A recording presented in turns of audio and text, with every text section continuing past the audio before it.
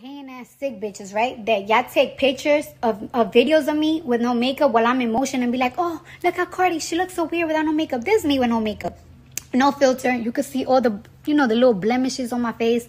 Shit, you can see my lips so chapped. I've been biting it all night. I just woke up 20 minutes ago. Didn't even brush my hair. Like, I feel good. You bitches, every single time a bitch is feeling good, like y'all be doing to the other young lady, when y'all see them doing so good, y'all be trying to put their confidence down.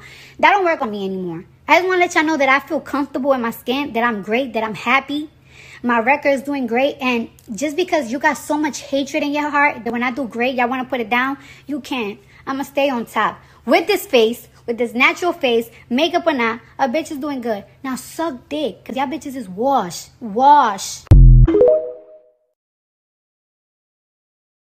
The internet's newest villains have not only rolled up the whole of social media, but also come for Cardi B. From bullying allegations, getting doxxed, to publicly getting on the Bronx rapper's bad side. How did these two average girls become the internet's public enemy overnight?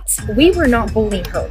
Litz Madrigal and Alondra Palette first came under fire after being spotted at a baseball game reportedly mocking an influencer for posing for pictures. TikToker Jackie La Bonita shared to her socials videos showing the two women laughing, name-calling, filming, and flipping off the influencer. In the video's caption, Jackie wrote, "Please be nice," and included the hashtags Mean Girls and Mean Girl Vibes. Taking on a life of its own, the video went mega viral, sparking think pieces, reaction videos, and outrage spilling over to other platforms. As the internet spiraled with rage, Jackie turned off comments and stitches. As social media users got all fired up, internet vigilantes exposed both Litz and Alondra's places of work, study, and even went as far to dox their home addresses. But the bullygate even rolled up fellow celebs. Sharing to her 29 million followers, Cardi posted the viral video stating, "I would have put that ring to use." Unable to avoid the backlash, the alleged bullies posted an apology video addressing the shit show head on. She used her editing skills and marketing skills to her advantage and used it in a very disgusting way. The viral sensations explained their version of events and even accused Jackie's alleged husband made them feel uncomfortable by filming them for 10 to 15 minutes. The flicking off was aimed towards the camera